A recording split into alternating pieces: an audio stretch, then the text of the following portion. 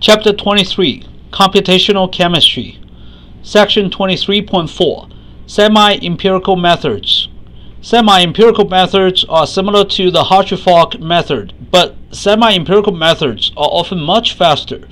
There are three reasons. Reason 1, in semi-empirical calculations, only the minimal basis sets are typically used. In the Hartree-Fock calculations, larger basis sets are often used for better accuracy. Reason 2, in semi-empirical calculations, most two-electron repulsion integrals are simply neglected or estimated without doing the actual calculations.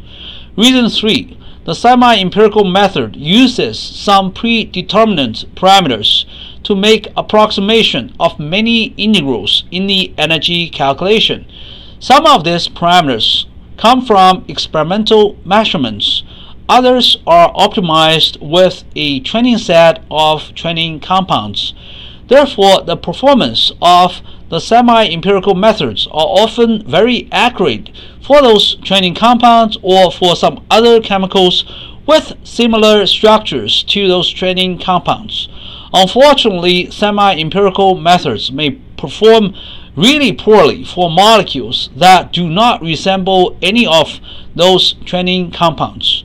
Semi-empirical methods are faster than the Hartree-Fock method, often much faster, and sometimes semi-empirical methods are even more accurate than the Hartree-Fock method, especially for chemicals with similar structures as those training compounds.